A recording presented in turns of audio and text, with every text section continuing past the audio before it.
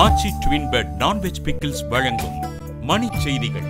இணைந்து வழங்குபவர்கள் அரசன் சோ.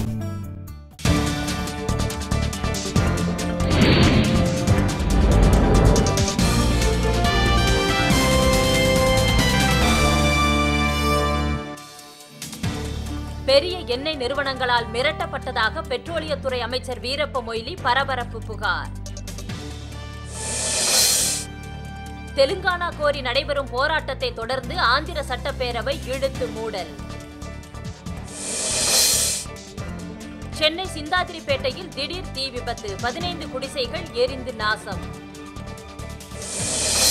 விளையாட்டு ஒதுக்கீட்டிலிருந்து சிலம்பு, யோகா உள்ளிட்டவற்றை அண்ணா பல்கலைக்கழகம் நீக்கியதால் மாணவர்கள் அதிர்ச்சி. தவறான சிகிச்சையால் பாதிக்கப்பட்ட சிறுவனை கருணை கொலை செய்ய மார்த்தாண்டம் தம்பதியர் முதல்வரிடம் மனு.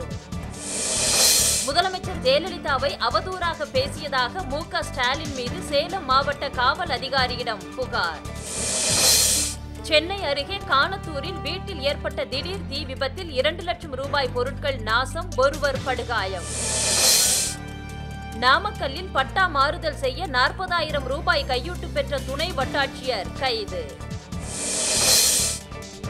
ராமநாதபுரம் அருகே நில மோசடி புகாரில் நடவடிக்கை எடுக்காத காவல்துறையை கண்டித்து ஆர்ப்பாட்டம். சீனாவில் கடந்த 4 மாதங்களில் 3 லட்சம் கோடி ரூபாய் பொருட்கள் கள்ளச்சந்தையில் ஏற்றுமதி செய்திருப்பது கண்டுபிடிப்பு. ஆச்சி ட்வின் பெட் நான்வெஜ் பிக்கிள்ஸ் வழங்கிய மணி செய்திகள். இணைந்து வழங்கியவர்கள் அரசன் சோ.